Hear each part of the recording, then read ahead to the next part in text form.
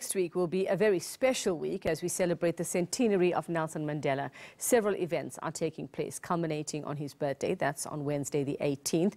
Now, Princess Charlene of Monaco, who is a born and bred South African, is back in the country for the celebrations.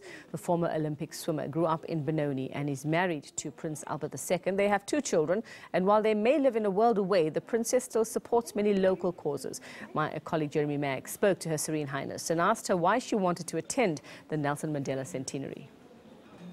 Nelson Mandela is a source of inspiration. He is an icon and he's an example, and his legacy needs to continue, and I'm here to support that and to pass on that legacy.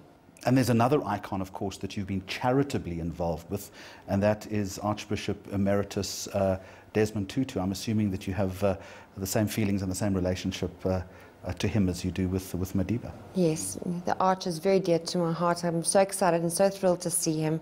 I'm sad that I couldn't bring my children to meet him, but hopefully next time.